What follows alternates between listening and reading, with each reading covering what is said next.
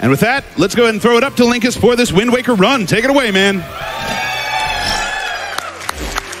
All right. Well, hello, everybody. My name is Linkus7, and today we're going to be doing a speedrun of The Legend of Zelda, the Wind Waker any percent. There's a couple of things I want to go over. However, we do have this beautiful intro in this version of the game, so we're going to do the intro as we watch the intro. So if time is ready, we can go in 3, 2, 1, go.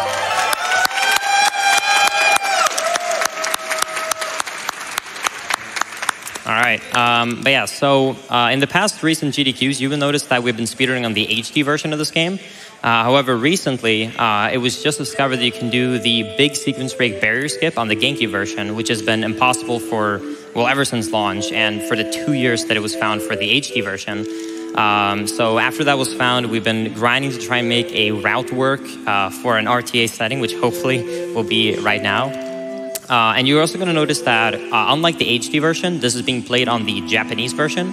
Number one, text is actually faster on the GameCube version when you play on Japanese. And then one of the major glitches that we're going to go over later in the run only works on this version because it's kind of like the 1.0 release, because it was released a couple of months before the international releases. But yeah, also next to me on the couch, well, on the chair, I should say in this case, I have Gymnast86. Hello. He's a fellow Wind Waker runner. He runs a ton of different Zelda games. But yeah, so we're kind of just going to go through this run. Going to do our best to explain everything as it goes by. There is a glitch coming up right as we get past the intro, but this intro is actually kind of long. It's like 5-6 minutes. So if you want to read like 1 or 2 donations before we get there, that would be great. Sounds good. Let's start with $200 from Vicky. Honk? No? Okay. Thanks to Linkus and the whole Zelda speedrun community for keep wrecking these Zelda games. Keep up the awesome work and good luck on your run. Thank you. The crowd is excited today. I mean, it is Friday. Got time for another? Yeah, one more. I've got $40 here from Leave Blank for Anonymous. Just says, Posa. Posa. No pausa today. It will be item instead in Japanese. All you weebs out there can read this perfectly, actually. Yeah. I'm not a true weeb. I can't read the text. I just watch anime. So coming up right after this intro, the infamous pausa trick, as we just kind of referenced in that donation, is coming up. And this version is a little bit different. So to go over the swim mechanics in Wind Waker, when you swim in the water, you can only swim until a certain amount of speed, and then the game will cap your speed, so you can't swim faster than that. However, a common oversight for developers, and a lot of different Nintendo games especially, is that they don't cap how fast you can go backwards. So if you're somehow able to get negative speed, you can keep getting negative speed without the game ever capping it. And that is what the manual Super Swim abuses. So in Wind Waker, when you turn around, the game is going to add a very small amount of negative speed. And if you do that frame perfectly, you can actually just gain more and more and more until you eventually get to the speed you need to basically perform a Super Swim. That's why we call it manual. So there's 2 ways of doing this. There used to only be 1, but there's actually something new since the last GDQ. So what we used to do previously, and you're still going to see it because I'm going to do part of it with the old strat and part of it with the new strat, is that I'm going to have to try and pause buffer my game frame perfectly because a human can't theoretically consistently flick the analog stick 30 times a second because the turnarounds have to be frame perfect. However, pretty recently we did discover that you can actually hold a slight angle in the analog stick when you plugged in the controller, so you move the actual dead zone of the analog stick. And that means that you can actually get speed without pause buffering if you can flick the analog stick only about 15 to 17 times per second. It's still a good amount of speed. That's why I can't do it for 30 seconds straight. But I will try and show both methods off so you can get a good idea of how Wind Waker has progressed since it was shown last time at GDQ. Oi! That was a really good one.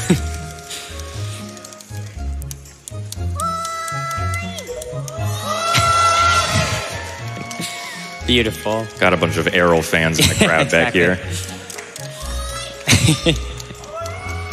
Oi! Unfortunately, this is going to be the only time you see her, so you have to enjoy the moment while it lasts. All right, time to wake up, Link. It's time to do this GDQ run. All right. It's also going to be a little bit awkward because right now, since my analog stick thinks that I'm holding towards the right the entire time, even though I'm not touching it, or to the left, sorry. I have to awkwardly hold outside of the notches. So if I want to go up, I have to hold like up towards the right because I'm kind of like playing and trying to go against the force of what the analog stick is doing. But it is essential for the first part. So yeah, I hope you like controller sounds, by the way. There's going to be a bit of it coming up right here. I'm going to do my best to get a good amount of speed so you can get a good idea of what I do when I do these runs nowadays. So let's see. So the first thing I'm going to do is I'm going to jump in the water. And we're not going to get anything out of that I would normally do. I'm immediately going to try and go towards this side here. And then we're going to do this.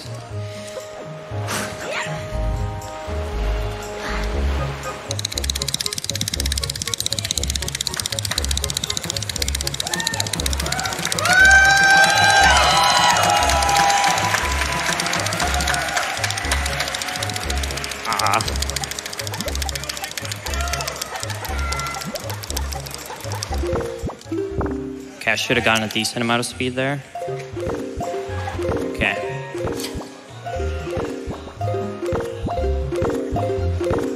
So you're gonna notice that from doing that, Link is now moving backwards in the water. And that is because I was able to get negative speed. Now, like I said, I can't, like normally that would be enough to get all of the speed, but I can't do it 30 times a second, I'm sorry. So I can only get a good amount. But after I do that, I now need to pause buffer this. So what I basically have to do is I have to time this, because if you pause while the pause animation is happening, the game is going to eat your input. So I basically hold down, I double tap the pause button. The reasoning for that is because if I somehow press it a frame early, then at least my backup pause will save me so I don't completely kill all my speed. If I pause one frame late, then it's going to not gain me any speed, but it's not going to lose me any either. So yeah, we're going to do this for a bit. Unfortunately, compared to HD, the pause menu takes a lot longer on this version, so it's a bit awkward. By the way, Gymnast, I'm actually going to need your help here because I can't see where I'm sitting. I actually base when I should do this upon the timer. What is the timer on right now? The timer is currently at 7 minutes. 7 minutes, okay. Can you let me know when it's at 7:45? Yeah.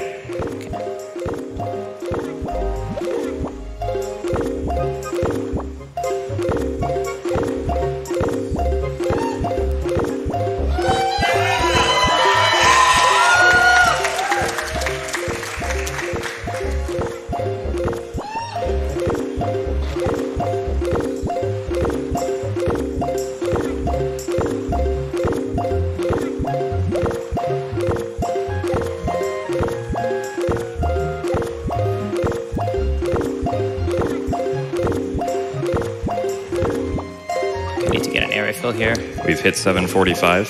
7:45. Let me check my speed quickly then. Okay, I think I need about 70 units of speed more. I look at Link's behavior in the water to base how much speed I have. So my end goal of this is to get enough speed to where Link can move from the center of the screen to behind the camera in only one frame. And that is at about 500 units of speed. For reference, a normal roll would be about 28 units of speed.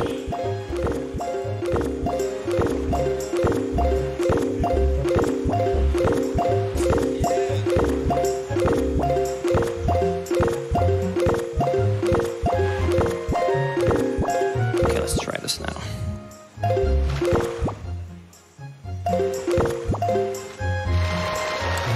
Okay. So, all right. Don't get too excited yet. I can still hit the beat. So now you can see the Link is spinning around, and he's basically doing what I was pause buffering automatically because he's turning past the camera one frame. Now I need to very carefully get to the corner of this beach so I can get an area fill.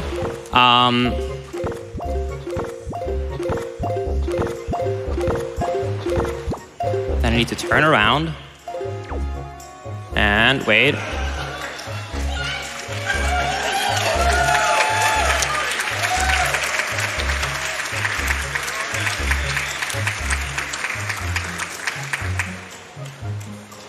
Yeah, we're good. This worked. All right.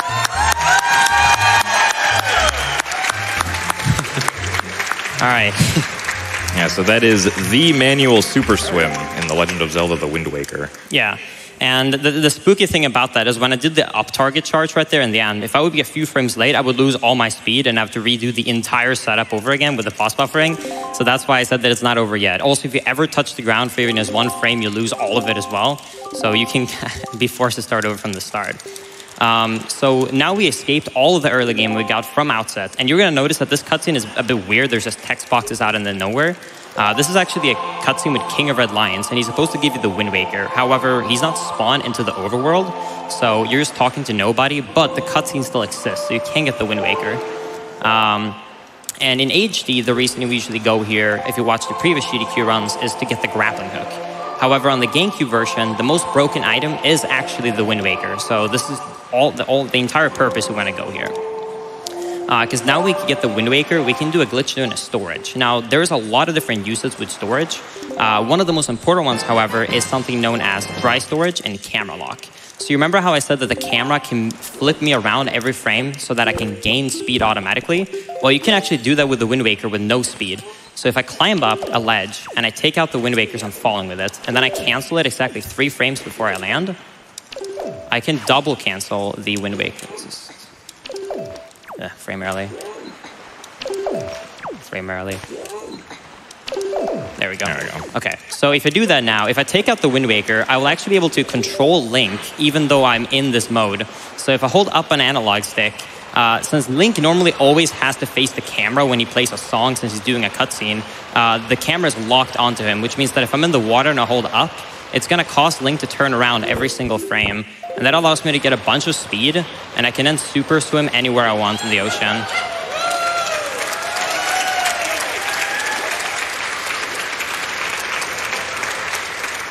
And coming up right here is the closest that Wind Waker has to our Rome Warp. So I'm actually going to go to this random submarine.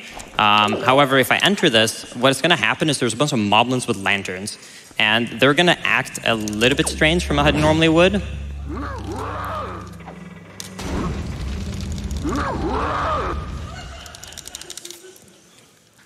And I'm now in Forsaken Fortress. Yeah, so the lantern holding moblins are specifically programmed to throw you in the Forsaken Fortress 1 prison cell if you don't currently have a sword. And that happens anywhere you can encounter a lantern holding moblin. Normally, you would never notice this in a casual playthrough, since the only times you wouldn't have a sword is beginning of Outset or FF1, so it makes sense, like, design-wise. However, with sequence breaks, you can heavily abuse that.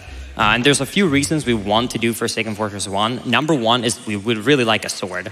And number 2 is that by beating Forsaken Fortress 1, King of Red Lions will spawn onto the overworld of the game, which is essential to make the game run, or to work, I should say, because otherwise you're going to get a soft lock later on.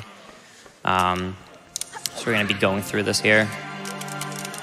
Right here, if you want to read like a quick donation before I get to the next section, now would be a decent time for that. All right, let's take $5 from Agent Otter. Linkus and Gymnast playing Wind Waker? Shut up and take my blue rupee. Thank you. Right here, after I knock him down so he dies, I make sure I roll next to where we normally land in Forsaken Fortress 1.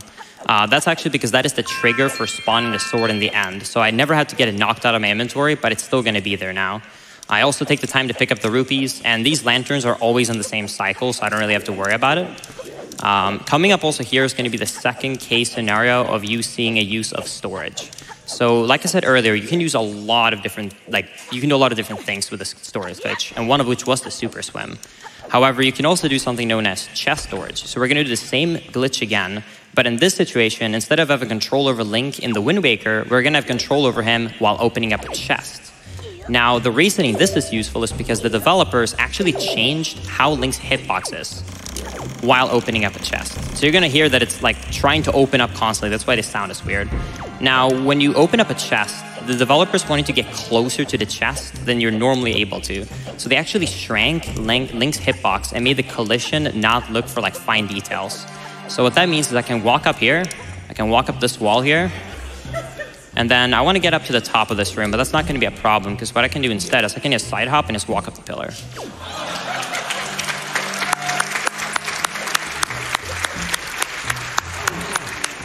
And I'm also going to get paid for this, by the way, and the rupee sound here. Thank you. The game supports glitches, I promise. But no, whatever you stored in your chest, you actually get it when you void out or you go through a loading zone and whatnot. So that's how I get it. Right here, I'm going to pick up this barrel. I'm going to wait until the moblin starts walking. So now, and I'm going to drop it. This is a mechanic they have to help casuals. So you don't get spotted as quickly with a barrel. If a guard is looking for you and you have a barrel over your head and you put it down, you have a much smaller hitbox to get spotted for about 5 seconds. So you can use that to your advantage to sneak past them. Coming up right here, I'm just going to kind of finish Forsaken Fortress 1, pick up the sword, and go through a cutscene. So now would be a great time for a couple of donations, actually. All right, let's take a $512 donation from Modus Ponens. I said a couple of small donations. Sorry, but now I started. I got to finish. Yeah. My mom loves Zelda, but she died of cancer in November. I wish I could watch this brilliant Wind Waker run with her, but in lieu of that, it's my honor to donate to the Prevent Cancer Foundation in her memory. Good luck, Linkus7, and let's get that Link's Awakening run, and then that super bonus milestone. Honk!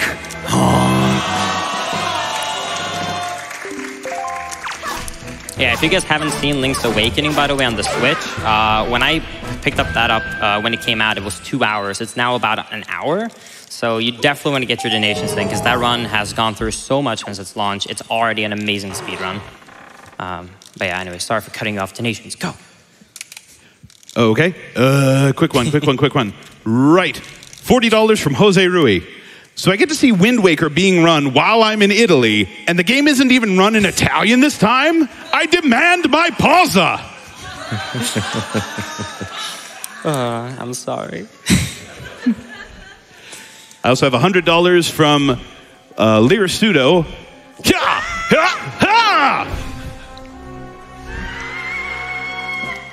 Well, Italian is the fastest non-Japanese language for this game, so...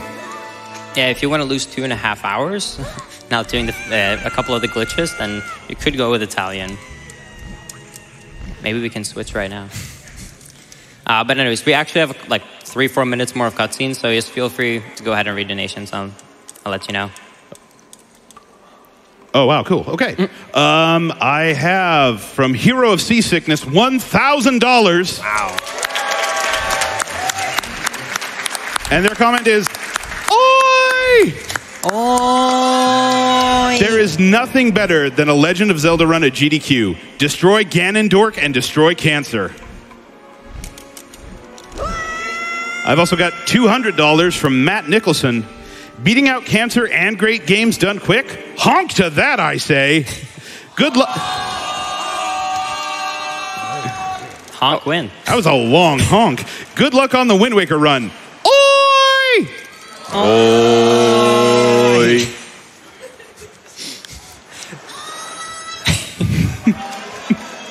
Is this the meme of this run? Oi? I think that and honk is what's going to get us here. All right. Honk. $25 from Oro. "Dude, where's my car?" All right, well, if you're into puns, let's do $20 here from Darian. "What time does the Twilight Princess go to sleep?" "At midnight." Ooh. This is a great crowd we have here. Very supportive.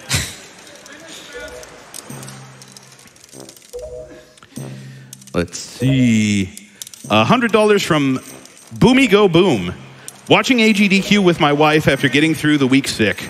Great to see everyone donating and meeting the incentives. Heard the announcement for Link's Awakening and knew we had to chip in. Can't wait to see this game destroyed. Hype! Hype!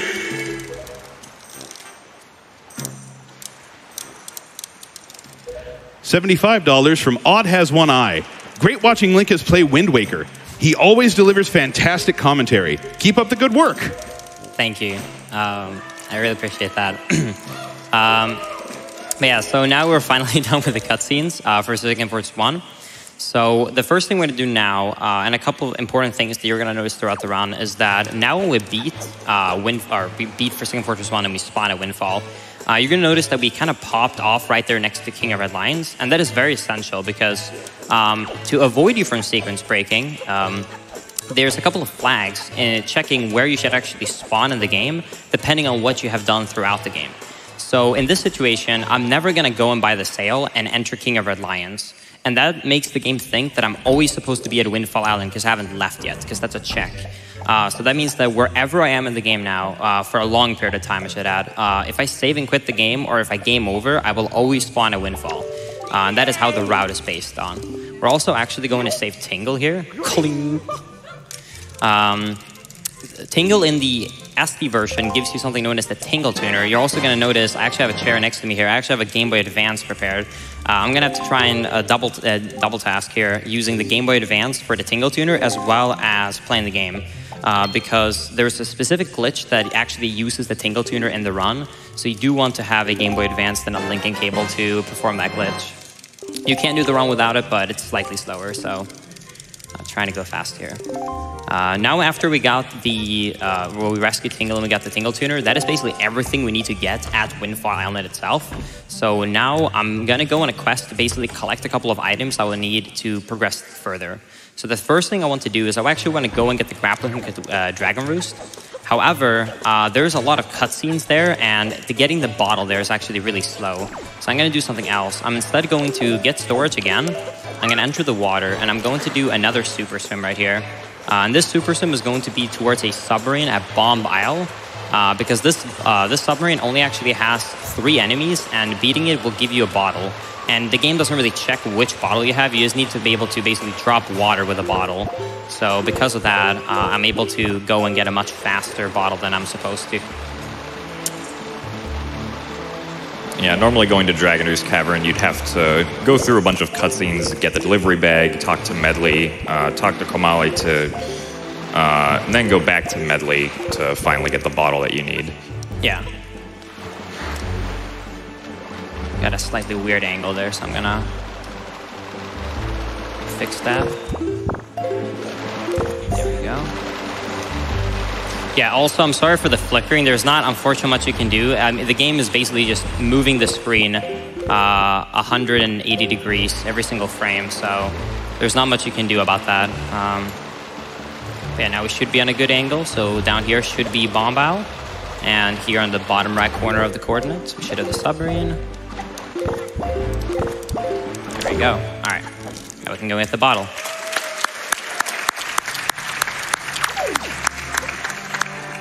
Yeah, it's a little bit tricky to maneuver. So to get the map on the D-pad, you actually need to watch the barrel cutscene at Forsaken Fortress.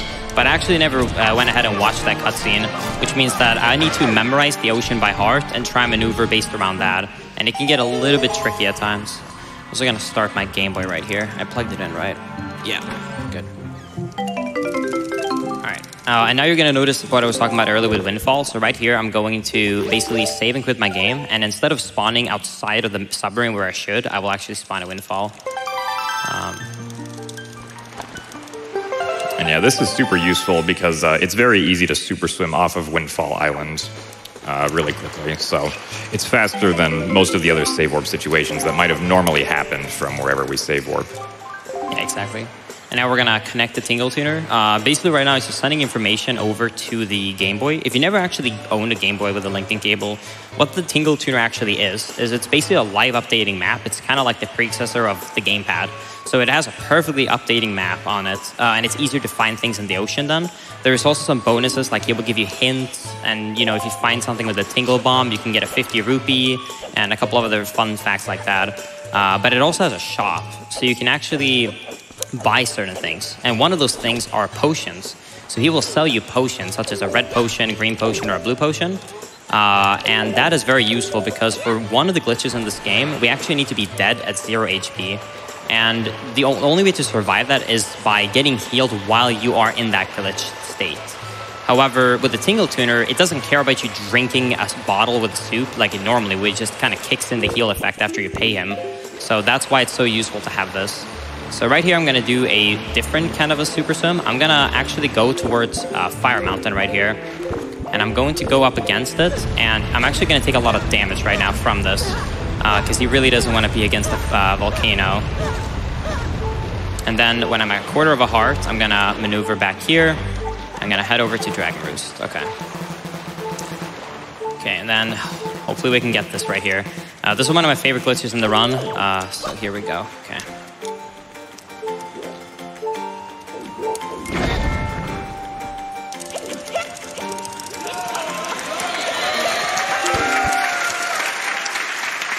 Hold this.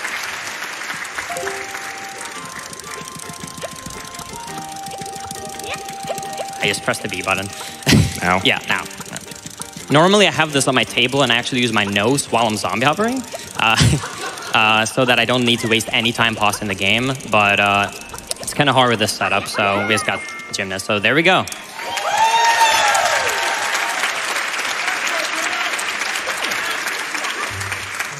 All right, so how that glitch actually works is when you go down to 0 HP and you stand up, you have a short amount of time to perform an input before the game over screen appears. So what you can do then is you can do a jump slash, but the game developers actually had the thought of what happens if you do an input during this time. And the reason the time even exists at all is because that's when the fair would kick in and heal you. But if you do the jump slash, then you will do it for 1 frame and then the game's gonna cancel it and gravity's gonna kick in and push you down. But because I'm in midair now, if I do a B input, I can do a midair jump slash. And this gains a very small amount of height. So if you press the B button about 8 to 9 times per second, you will gain the same amount of height as gravity is pulling you down. So that means that if you're able to mash like 13, 14, 15 times per second, you can start hovering really, really quickly. That's why you hear so many controller noises, because I'm kind of just going crazy with mashing the B button over there. Okay.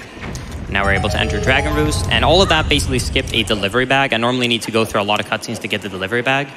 Thank you. I'm going to give that back to you for the next hover. But yeah, so it allows us to enter Dragon Roost early. And I don't actually need to beat any dungeons in the speedrun, by the way. But I do, however, need some items. And in this dungeon, you get the grappling hook, which is the most essential item to make one of the glitches work. So I do need to get it. There is actually one use of the Tingle Tuner right here, which is one of the secrets I mentioned earlier. So Tingle actually gives you a bit of a hint right here, and I can use that to my advantage. So if I have a bomb here and I will place it on this little crack here where the steam is coming up, if I use a Tingle bomb for 10 rupees, it's actually going to give me a 50 rupee that's hidden right here. And yes, the fastest way to damage down here is getting just hit by these guys. Yeah, unfortunately. Come on. I'm going to go a little bit safe here as well.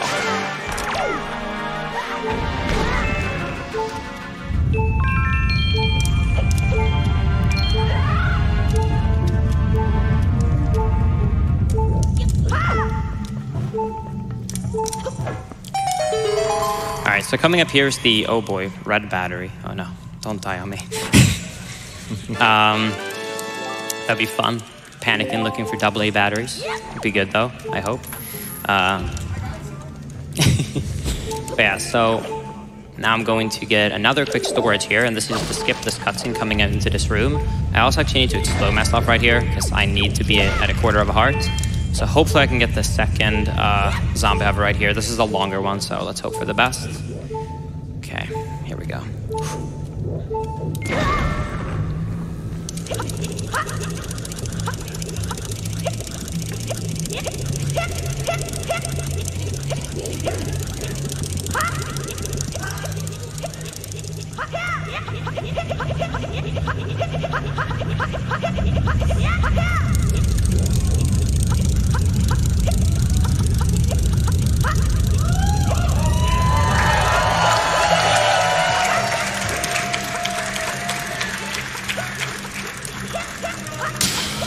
Oh, I almost touched the ground there. Okay. Okay, I think we should be good. Okay. Yeah, that one's a bit tricky because you have to change the items that are in the Tingle Tuner shop while you're doing the zombie hover. Yeah. Because when you start the zombie hover, you're on the Tingle Bomb, but you need to switch over to the red potion. Yeah. Yeah, that's when I would normally, like I said, use my nose. Right there, I kind of just mashed a bit slower because I had a lot of height. I knew I wouldn't touch the ground, so that I could actually change the items I had equipped. Anyways, this is actually a pretty good time for a few donations because there's a lot of stuff coming up later, so that would be a great time. Up. Up. Oh. Oi. Having some minor technical difficulties up here, but doing fine. Let's go ahead with Reaper Hulk coming in at $3,000. Wow. My wife lost her father to cancer 6 years ago, and a close friend was taken just days ago. GDQ's support of the Prevent Cancer Foundation is a wonderful reminder of the compassion and generosity of the speedrunning community. Thank you all. Now let's fragment memory, prevent cancer, skip barriers, and enjoy an amazing Wind Waker run.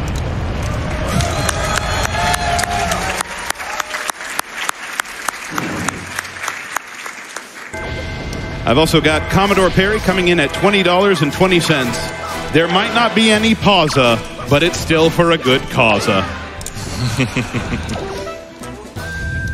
Oh, well, in that case, I've also got $20 from CJ. Zelda puns, you say? I've got a medley of them. I could go on and on and on, so don't get impatient. You might notice right here that the moblin is kind of angled on the side. If you get storage, you can save like a full 1 second because you can hit him while he's landing. And it just looks funny mostly because you can make it so that he's, well, angled and skewed to the side.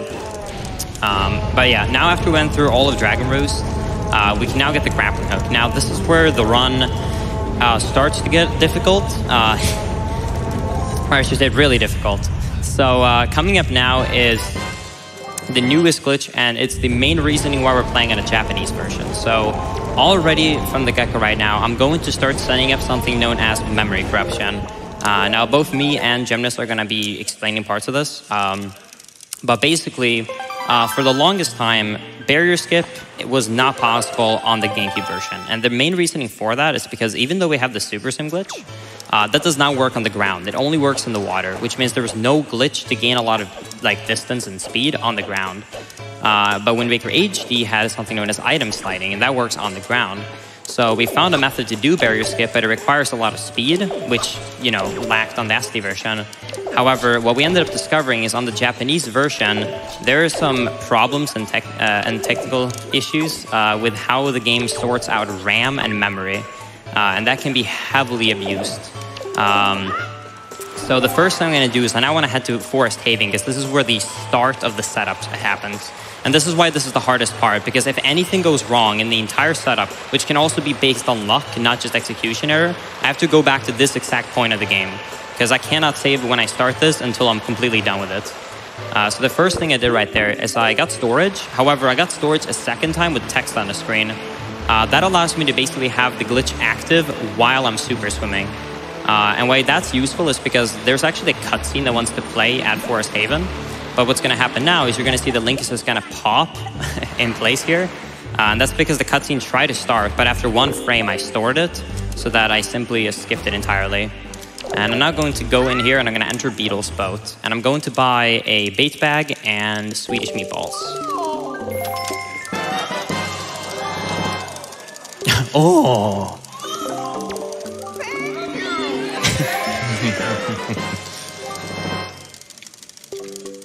Yeah, this is the first ever Wind Waker route to actually buy bait any percent run. The excitement. Yeah, we finally get to see Beetle in a speedrun. I'm pretty happy about that.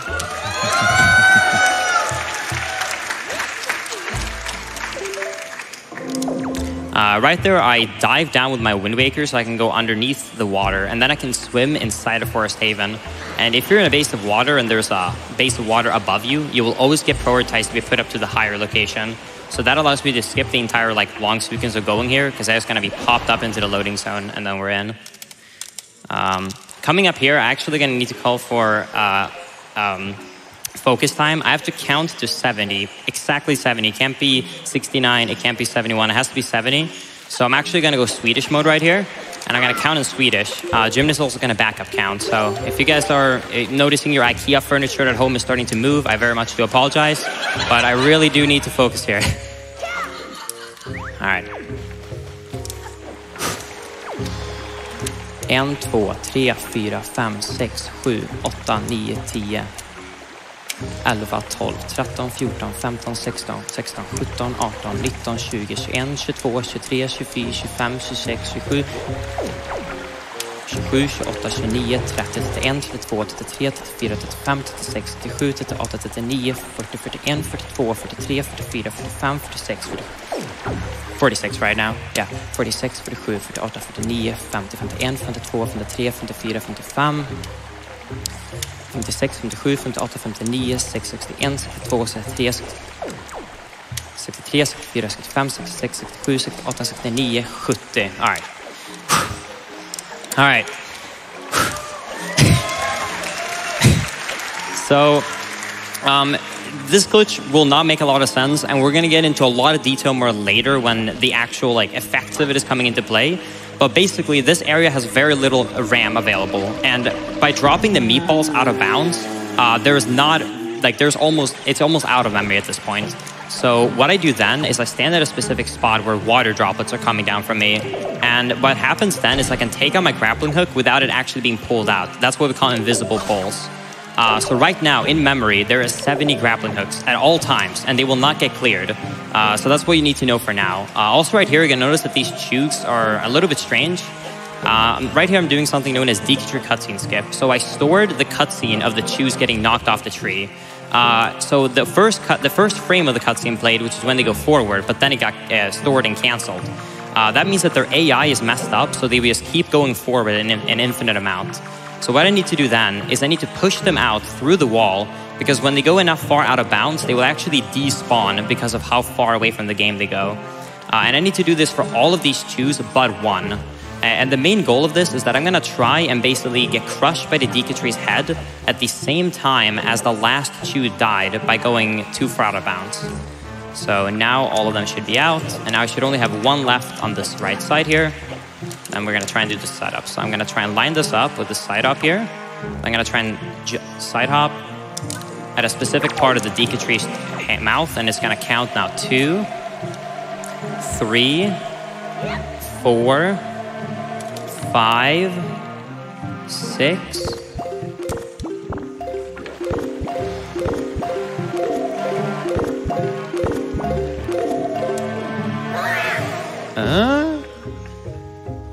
Got it. We're good. All right.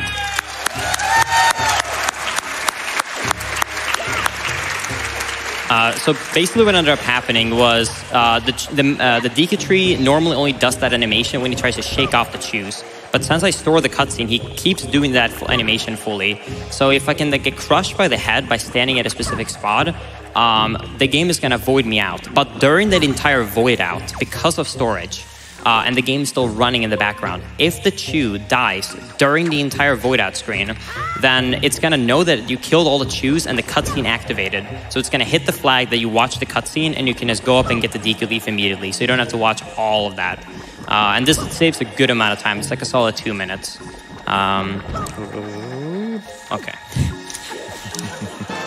Yeah, the collision for that floor doesn't quite line up with the visual texture of the leaf. Yeah. So. Yeah, you shouldn't do this trick. By the way, it saves 4 seconds and loses 50 if you fail it. But I promised everyone I would go for it at home. So thankfully, we got it. All right. So like we were mentioning earlier about that, there's currently 70 grappling hooks loaded in memory. The game is going to do strange things with the memory right now. I'm actually going to let Gymnast kind of explain it as I do this section of the Super Swims. Right, so Linkus pulled out 70 invisible grappling hooks earlier while he was inside the Forest Haven. What technically happened during that entire process is Linkus was actually fragmenting roughly 10 kilobytes of in-game memory per each grapple hook that he pulled. So with all those, he managed to fragment successfully about 700 kilobytes of memory that the game uses to just load, like, maps, actors, and all that good stuff. So basically, every time he pulls out the grapple hook, the game uses part of its memory to store information about that grapple hook in one area, but because it can't load more information about the grapple hook in another area, it actually just completely fails to spawn the grapple hook at all. But that previous portion of memory that still has grapple hook information will still hold that information about the grapple hook, but the game doesn't actually know that because it lost the reference to that information. So the game knows that something is there in memory, but it doesn't know what it is, and it's not going to let it be used for anything else, as long as the game is powered on. The game will fix itself if we do like a hard reset or a soft reset, but we're not going to be doing that until we have successfully done the big exploit that's coming up. And so right now, Linkus is actually going to be fragmenting even more memory. We've gotten to a point where we've managed to fragment so much memory within the game's RAM that simply swimming between different islands on the overworld is going to fragment even more memory. So we're doing a very specific series of super swims right here that hit specific islands all in a specific order so that we can hopefully get the memory to be fragmented in a specific way for what's coming up. So first you go to Cabana, and then you swim back over here to the Forest Haven. And then from the Forest Haven, you want to swim north to Bomb Isle. A bit over to the right here. Super swimming is a bit weird because your controls are actually inverted while you do this. Now we go back to load Forest Haven again. Now we load Bomb Isle again, then we go over to Bird's Peak Rock, and finally we go over to Thorn Ferry. If the fragmentation is set up correctly so far, you should notice that there are a lot of actors kind of missing here from Thorn Ferry. Specifically, the vines that normally block the island are gone, so we can enter into it. I almost drowned. Yeah, but yeah, so to simplify that, we loaded a lot of stuff into memory that should not be there. So anytime we load something at this point, there is not enough space for it. So we keep filling up the memory. So imagine at this point that 80% of the game can load, and the other 20% just can't load, to simplify it. And with this specific super swim we just did now, we made sure that the game will not have enough memory to load these vines blocking Thorn Ferry, simply put. And like Jim has also mentioned, anytime we load anything, we're going to load it. And that's why the time estimate is 1:35, and that's why I said there's a good chance we might redo the setup. That's because anything that takes memory will affect this glitch. So let's say that I get thunder in the game, which is luck-based. That's going to change my memory. If I have water droplets because I was in the water, that's going to change my memory. If there's wind in the background, these lines, they change the memory. So you can make a route that works most of the time, but you can never guarantee it to always work first try, even if you do perfectly, because such small variables does make a difference. That's the kind of how technical this game has gotten, and why it took so long for us to even have any chance at finding these giant sequence breaks. Right here, by the way, I do a death warp, because if I would save and quit, I would kind of just get my memory back. What I'm going to do right now is I'm going to keep doing these very specific super sims through these coordinates. However, I'm also going to try and obtain chest storage in the ocean while I'm doing these. So the first thing I need to do is I need to do double storage right here, like I did earlier, so that I can store something while I'm super swimming. That's really good. And then I'm going to also make sure that I'm swimming underneath this dock so that I can keep getting my area fills. And then after I charge up a bit of speed, we're now going to do these specific swims. So I'm going to go from Windfall, and I'm going to head straight upwards so that I load Wind Temple. Then I'm going to leave Wind Temple, and I'm going to go to Crescent Moon. Now I need to be very careful, because if I actually touch the blue choose right here, we'll be screwed. So I need to be very careful. And also the controls are inverted right here, so I need to be very careful to not hit them before I open up this chest. Beautiful. Now we're going to have this. Nice emoji. So this is a normal chest storage like in Forsaken Fortress. However, this had a special item in the chest, which is, when you get the jingle and the screen kind of voids out to show, in a bright light, your item you obtained. But since we stored it, it's going to be no music, so very quiet now. And you're only going to see the eyes. Hopefully, yes. Okay. If I maneuvered right, which I did, we will see the game again, because when the chest unloads, then it's going to unload that effect of making the game pitch black. And I'm now going to super swim at Windfall, and like I said, the order of these swims makes no sense. It's just people went into memory and checked how much kilobytes you can get more on the memory corruption by going to this specific order of things. The reason I specifically want to do it against this part here is because I'm actually getting more air from it, because I'm clipping into the wall with my chest storage, which is why I went here specifically. I'm now going to go here. I'm going to go past this island, and now I want to load Forsaken Fortress 4 times. So 1,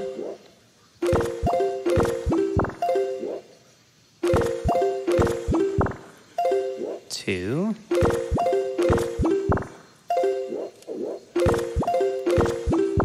3.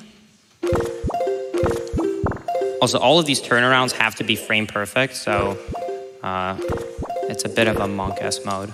Okay, please don't crash my game. Please don't crash my game.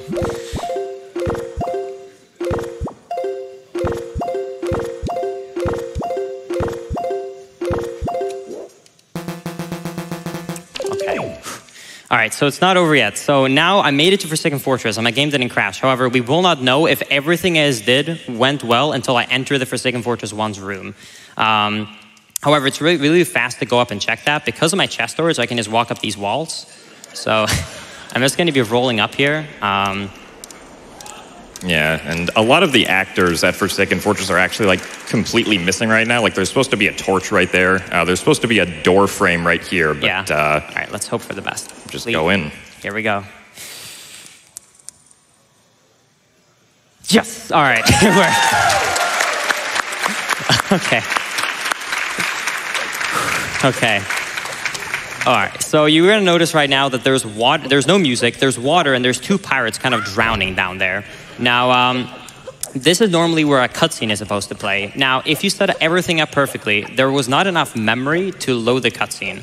But the area in which the cutscene is being played in is. So that's why you can see the 2 pirates in the water, because that normally appears during the cutscene itself. And I also had to make sure I broke those pots, because if I didn't, then I would actually softlog right here, because the game does not have enough memory to do a loading zone. However, if you break a pot, it clears up a few kilobytes of memory, and you can then open the door. So now I should be able to just head up here, and we should be able to... Oh yeah, also, there's no fight here, because I skipped the cutscene. And I should now be able to just open the door and head down to Hyrule if everything went correct.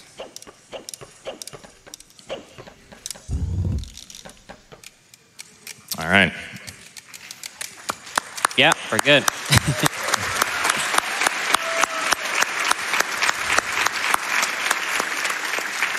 You're also going to notice right here that I actually have a green tunic on me, and I have a Master Sword and a Hero Shield in my hand. Now, the actual green tunic will not stay. Don't worry, it's still a comfy pajama % run. However, the sword and the shield does actually stay, because these cutscenes are actually played in-game. And the R and the B button has the sword and shield equipped to it. And since the shield I didn't even have to begin with, and the sword is a higher upgrade than I previously had, because I had the Hero Sword before, not the Master Sword, they will actually be equipped permanently to my buttons. And that is the entire reason this route works, because you cannot damage Phantom Ganon without a Master Sword. So the only reasoning this works to begin with is because the game just is hard-coded to attach a Master Sword here to you. Otherwise, we would not actually be able to do this. Either way, there's going to be a lot of stuff to explain when we get down to Hyrule, so now would be a good time for a few donations. All right. Is this what? Okay. It does work. I am on. What is... Welcome. More technical difficulties. It's awesome. Let's do $25 from Carly HB. Had to donate during one of my favorite Zeldas, and for my favorite Zelda runner, Linkus7. Good luck on the run, and let's get that Link's Awakening incentive met. Yes, let's do it. I've also got $75 from Hylian Homemaker. So excited for another Wind Waker run by Linkus7. As Beetle would say, thank you to all the runners, and bye to cancer.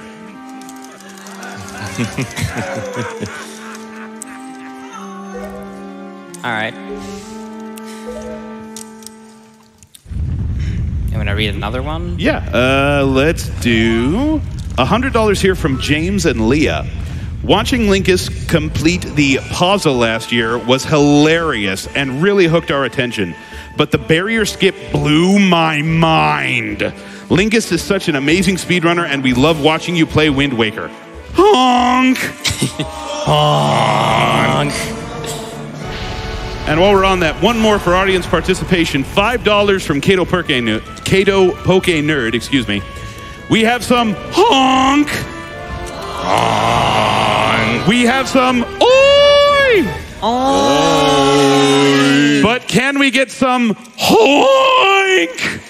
Hoink. There we go. Keep being awesome, Linkus. And let's get that Super Mario World 1 mine incentive met.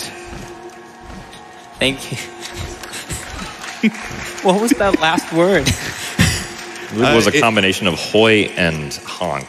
Yeah, that appears to be correct. Okay. Oi! Let's see. There's a $10 donation here from someone named Linkus7. Hi, Linkus7 here. People keep mistaking my name for yours. Please advise. I'm sorry. How could you do this to that poor man? I know. I promise to change my username as quick as I can. Anyway, so now we're going down to Hyrule. If you ever watch a Wind Waker stream, you will know about the whole meme about the friend zone thing. Basically, because of how precise this entire route is, if you do not have 2.8 kilobytes of spare RAM, your game is going to soft lock here because it can't load the text box. So in a lot of runs, and they technically could still happen here, but because of how much stuff was loaded in the tower of Forsaken Fortress, I'm not too worried.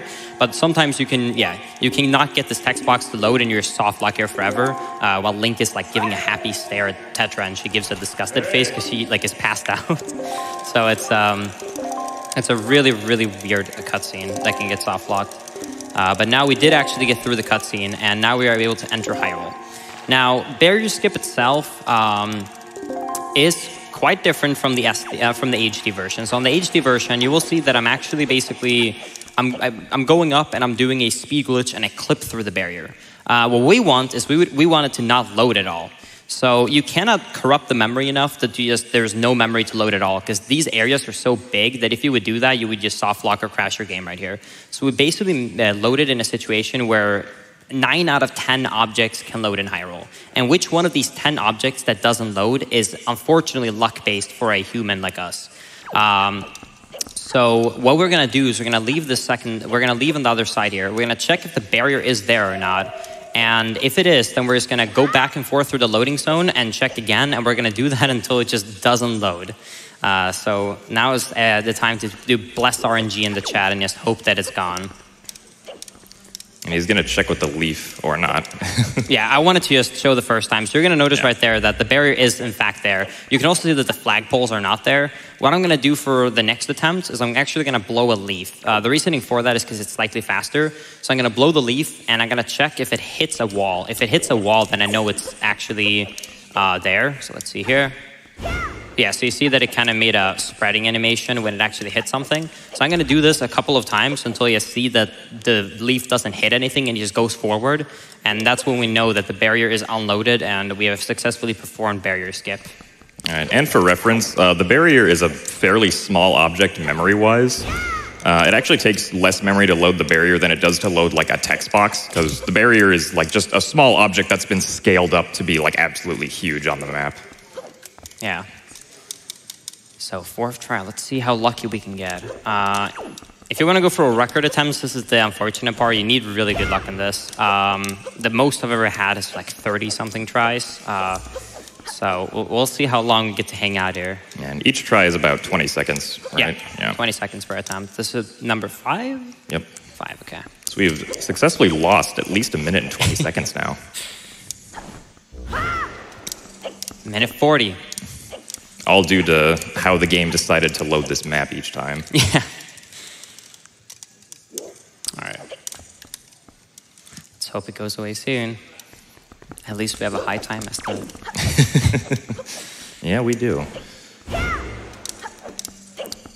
So also, each time that Linkus goes back in the castle and then back out to Hyrule, you actually corrupt a very small amount of memory every time you load the like overworld Hyrule.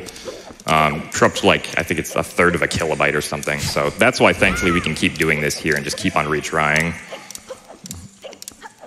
Was that a Ganon laugh about this that I hear? Wow. Yeah, this is Ganon's revenge for the other GDQs. Oh, man. Gannon's Come on. trying really hard to not make the memory work with you. Yeah, this is very bad luck. In the practice run we did, because I made a backup save file just in case something did go wrong, so we got it like 6th or 7th try. I would say that's about average. More than 10 tries is very unlucky. In average, I would say it's probably 10%-ish. There we go. All right.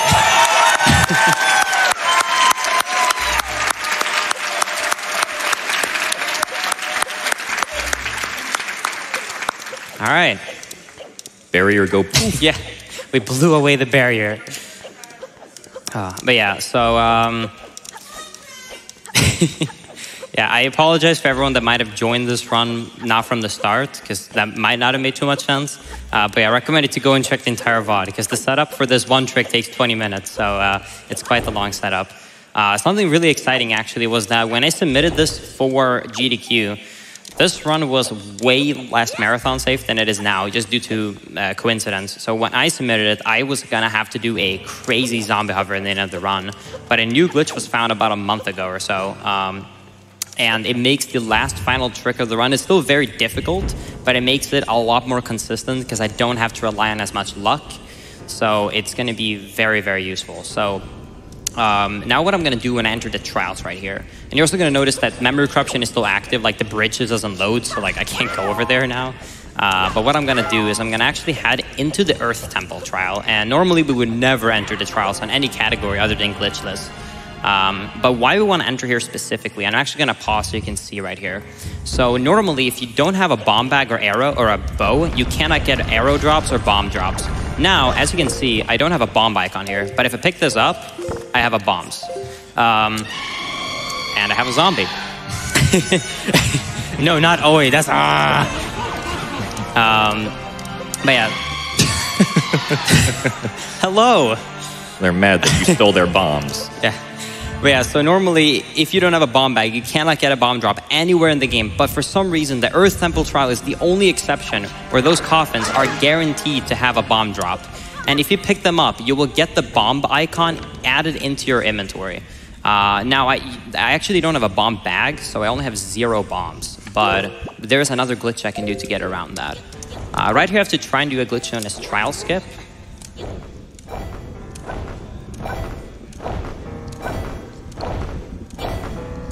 Beautiful. First try.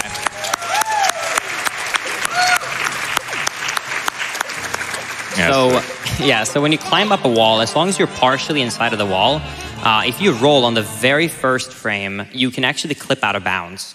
And I then immediately take out the DK leaf. However, the hard part about this is that you're very low, you're on the same level as the loading zone, and you normally can't just leaf there because you're losing height when you're leafing.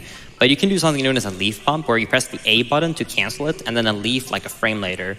And by doing that, you can keep actually gaining a small amount of height because you're basically taking it out and in over and over again.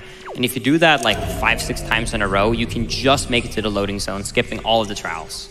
Yeah, and so to put that in perspective, the barrier skip saves roughly like 2 hours, probably more than that. The trial skip saves a measly 10 minutes in comparison. Yeah, it's nothing. Also, here the mace is always the same. You're supposed to kill Phantom Ganon, and his sword will point towards the right direction. But you can't actually memorize it. It's always down, left, up, left, right, up. So as long as you memorize that, you can kind of just go through the entire mace and get to the end. And I do actually still have memory corruption active in the background of my game. So I need to make sure after I pick up these light arrows to save and quit my game, because I do not want this glitch to be active anymore. Because it can cause a lot of troubles because, well, the game is not going to properly load the last cutscenes of the game. And that would be a very bad time. Yeah, the boss after getting a light arrows, Puppet Ganon, also doesn't really work correctly if you have too much memory corruption. Now, about the bombs thing, like I showed earlier, I have 0 bombs, but I have the icon. The arrow, the light arrow, will give me the bow and the 3 elements. However, you're going to notice that there's a difference in this, and that is that you can actually see that I have 60 arrows here. That is because I picked up the quiver upgrade earlier, so that I can actually have usable arrows for Puppet Ganon. Right here also, it's actually doing a full console reset instead of just a soft reset. That is because when I save and quit, it's going to realize that the memory has been corrupted, or, you know, it's not properly working the way it should. So it actually completely turns off the console and reboots it. and that allows me to then be back on track. So now we're just playing. We shouldn't worry about any crashes or soft locks or anything like that. So now we should be able to make our way through here. I thought I was gonna miss. All right. Anyways, so we're gonna head up to Puppet Cannon now. So now would be a good time for a donation or two. All right, got a couple of quick ones here. I have a $70 anonymous donation. $70 for the lesson on counting to 70 in Swedish. You're welcome. On the other hand, a Brad donates $250. Linkus, can you please tell all my furniture to go back to where it was? I'm feeling a little cramped right now. I'm sorry, but maybe next year. One more quick one? Yeah, go ahead. Let's do $25 from That Morrow Gal. My favorite Zelda joke. Why hasn't Link heard about the Gorons? They're too underground. Great run, Linkus. Thank you.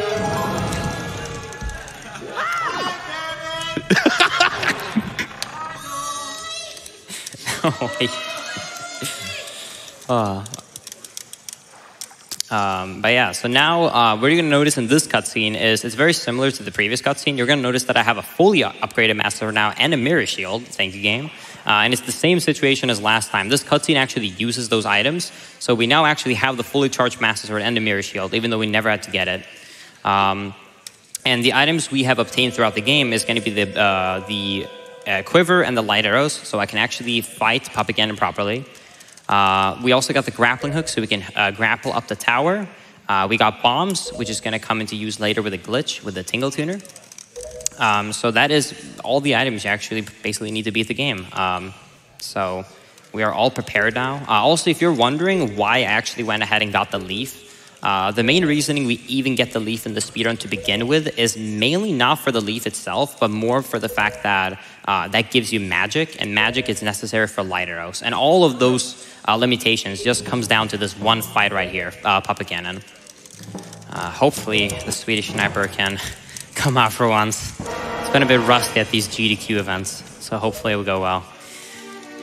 Yeah, the leaf is also nice because it's what allows us to blow the little spiky ball enemies called Morths up to the final platform after this fight. You don't like fairy hover? No. All right, here we go.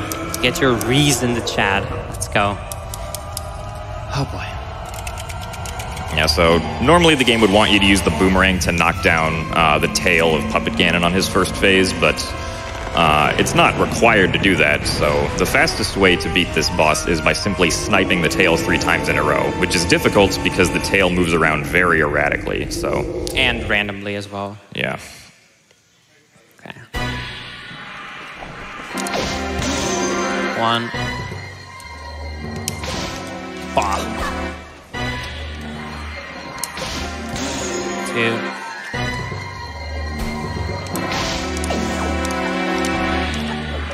It's too close. Yeah, I can go for it.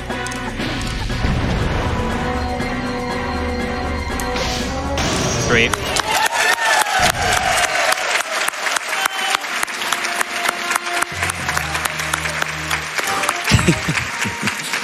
Okay. All right. For the first phase, it is the hardest one because you do have to actually snipe them when he's going up there. For the second one, there is actually one strat you can do. I'll attempt it once. It is known as Trip Shot. So normally, he has to come up and down 3 times for 3 phases. However, if you have a perfect angle, you have 1 frame to shoot him while he's moving up again. And that allows you to do a double shot, so he only has to come up and down twice. Let's see if I couldn't hit it or not. Let's see here. Got it. Beautiful.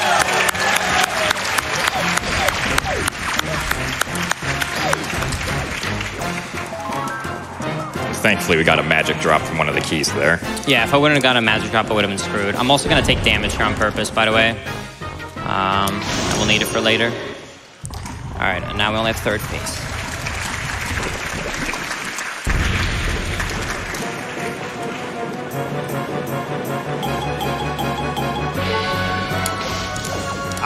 Okay. Because I only got one magic drop from those keys, normally I would show off some cool shots on this phase. But if I run out of magic, it's a very bad situation. So unfortunately, due to my bad luck on the magic drops previously, I'm going to have to just do these shots here. Actually, would prefer if you can damage me here.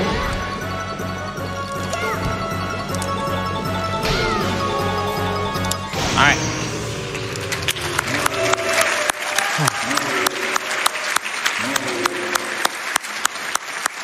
All right.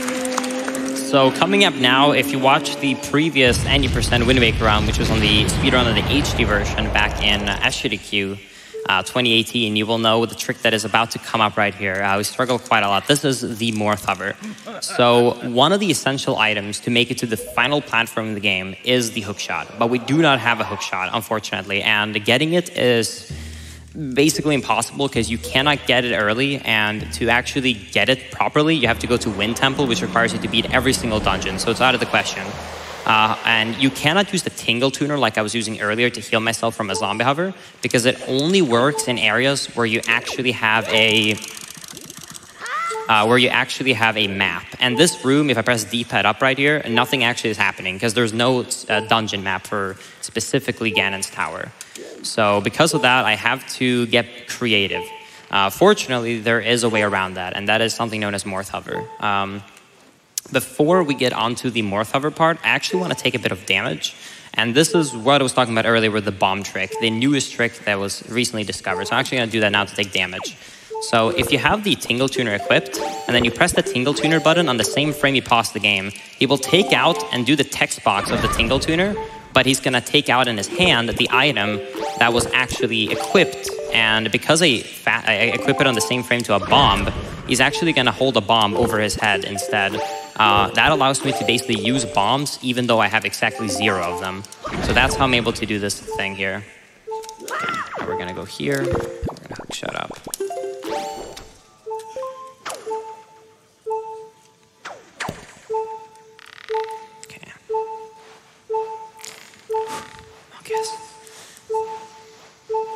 It's very appropriate that there's no music here. It just adds to the tension. Yeah, and also the heart beeping sound effect.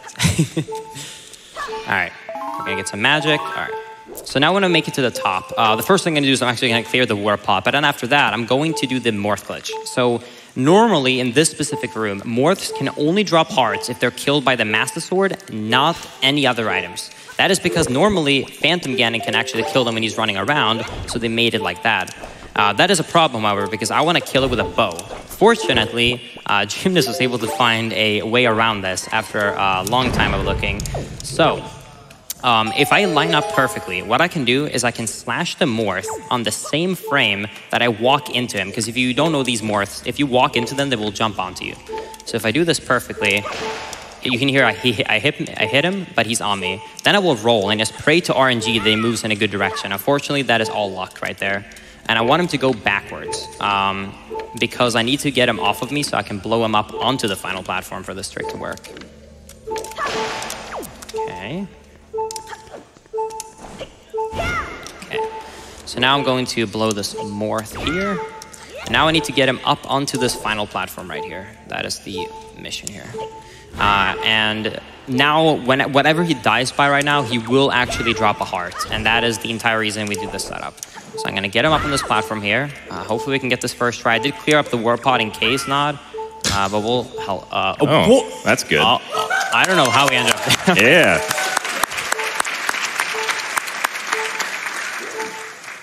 Okay. Focused. All right, here we go.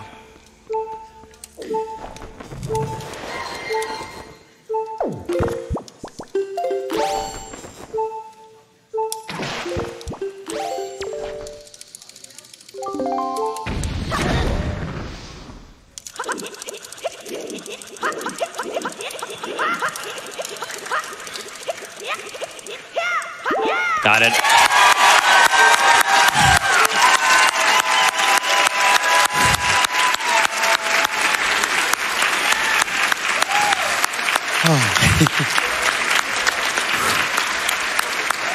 Oh man.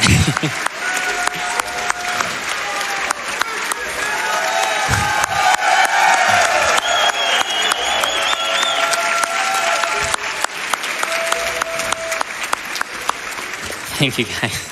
I was really nervous about that one. But yeah.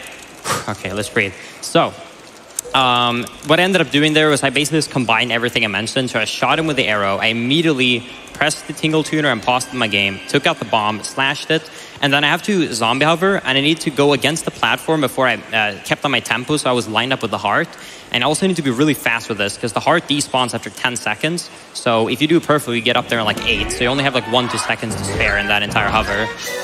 And also, if you fall, you can get an uneven frame where you'll land on the ground in the same frame the heart hits you, and you don't get it. So there's a lot of stuff that can go wrong there. So fortunately, we did get that. All right. I think we have time for like the final donation of the run. So this, you can pick the best one in your opinion. I know all of them are great, but what's your favorite that you can see right now? Oh man, that's that's a lot of pressure. We're gonna go ahead and go with $25 from Nats fan. Had to donate after the Swedish counting in Wind Waker. Incredible Swede running at this event. Put this towards the runner's choice. Thank you. All right. During this cutscene, there's a couple of fun little like facts about like this, how they actually designed this cutscene. So, for example, like right here, now basically, if you don't read Japanese, it basically says whoever holds a Triforce has its power, and you can see that the king actually is holding the Triforce.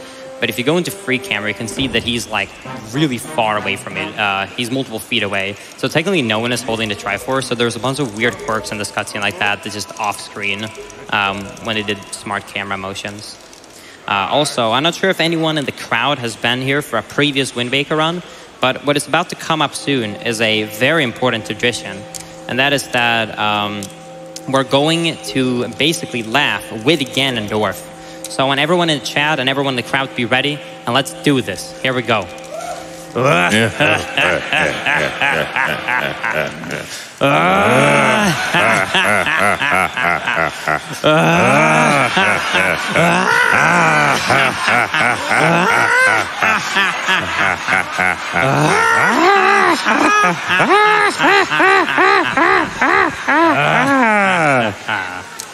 All right, beautiful. That was a great job. Great job.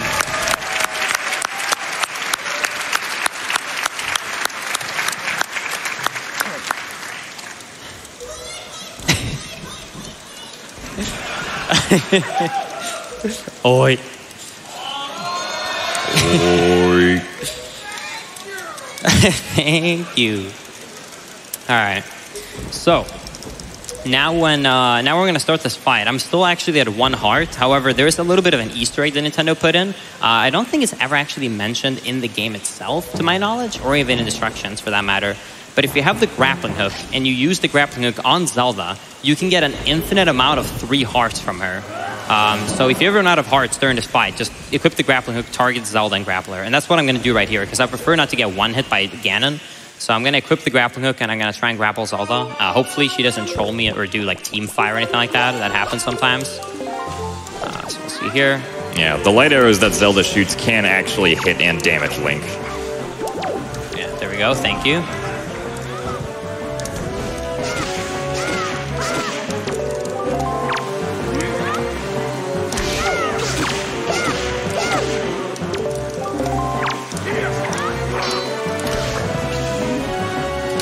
First phase done. Now I just need to time these.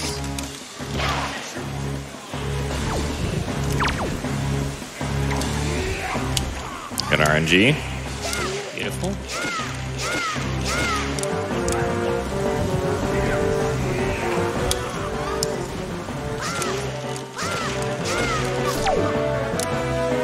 All right.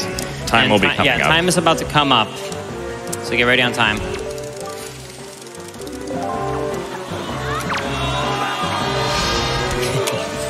All right, and time. That was the time. Wow, that's really good.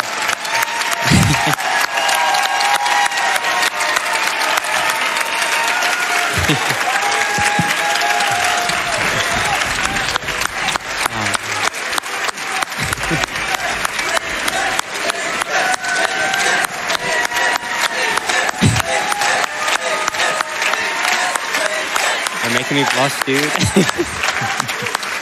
Thank you, everybody. Thank you so much. That was an amazing run. I was very nervous about this run. I know that Wind Waker in general is a very unforgiving speedrun, but this takes the record for the most non-marathon save Zelda game I definitely ran, and I'm very happy that everything worked first try. I had a lot of trouble in practice coming here. I was even making speculations about your power, making my Wii weird, and weird stuff like that, because it was just not working, but I'm happy that it worked this time. But yeah. If you guys want to watch more Zelda speedruns, you should check out my Twitch channel at Linkus7. I speedrun a ton of different Zelda games. A lot of Wind Waker HD. I'm also picking up Breath of the Wild 100%, which is a fun 3-day grind. So if you want to watch someone stay up for 50 hours, you should check that out. Also, if you're interested in learning this game, there's an amazing Discord. You can go to speedrun.com/TWW. I also, right before going to this event, made a full any % speedrun tutorial and commentary for this game. So it'll be easier for people that saw this run just now and are interested to pick up the game.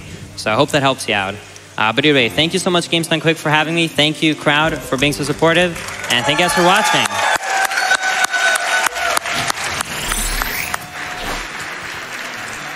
What an incredible run. Thank you so much, Linkus. That was, oh man, that was mind-boggling.